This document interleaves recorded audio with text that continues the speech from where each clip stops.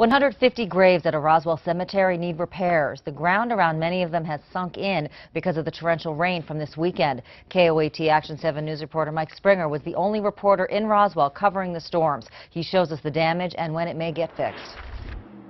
Greg Romero is spending his holiday weekend checking up on his nephew. He's right over here, Elijah Romero. He's buried here at the South Park Cemetery in Roswell. Heavy rains are causing trouble at the city-run cemetery.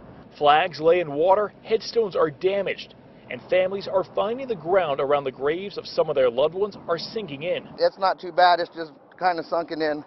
There's a little damage by the gravestone. The cemetery says the retention pond it built to stop flooding like this is overflowing with water from the record-breaking rainfall Roswell got Friday. There's quite a bit of damage. I didn't think it was this bad. Some graves are holding up better than others.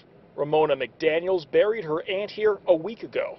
So her grave is sunken in right now? Yeah, it's a big old hole, and a couple down from her, one of the relatives is like almost 2 feet deep. McDaniels says there's not much she can do other than wait for things to dry out. The cemetery says it could take months before everything is back to normal. It's working on getting more dirt and fixing what's been damaged. Reporting in Roswell, Mike Springer, KOAT Action 7 News. The cemetery says it will foot the cost of making the repairs. It doesn't know how much those may cost.